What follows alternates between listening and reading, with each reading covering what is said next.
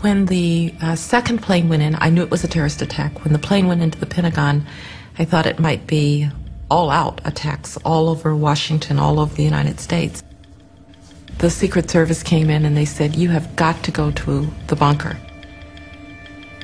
I remember just being driven along, almost propelled along.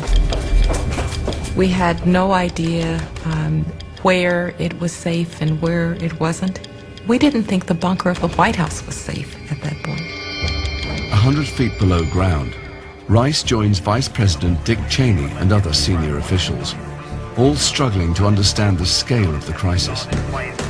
Norm Mineta, the Transportation Secretary, was tracking tail numbers of aircraft on a yellow pad.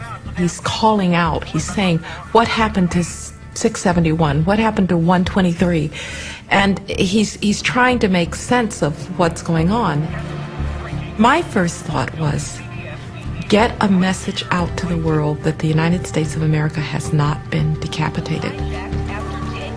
These pictures must have been terrifying, and that it must have seemed that the United States of America was coming apart.